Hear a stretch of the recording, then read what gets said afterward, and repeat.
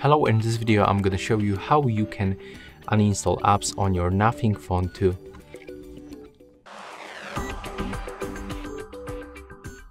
So to do this, you have to open the settings. Next you have to go for apps and click here to see all apps. Right now we can pick application that you want to remove. So for example, you can try to get rid of, for example, it's Google Keep Notes, and then you just have to click uninstall button. As you can see, in my case there is no any custom applications, but there's all the default apps of the phone. But you can, for example, get rid of the Google One app. But if you try to get rid of the camera or, for example, the calculator, you cannot do this because that's all the system apps. And that's all for this video. Hope you like it.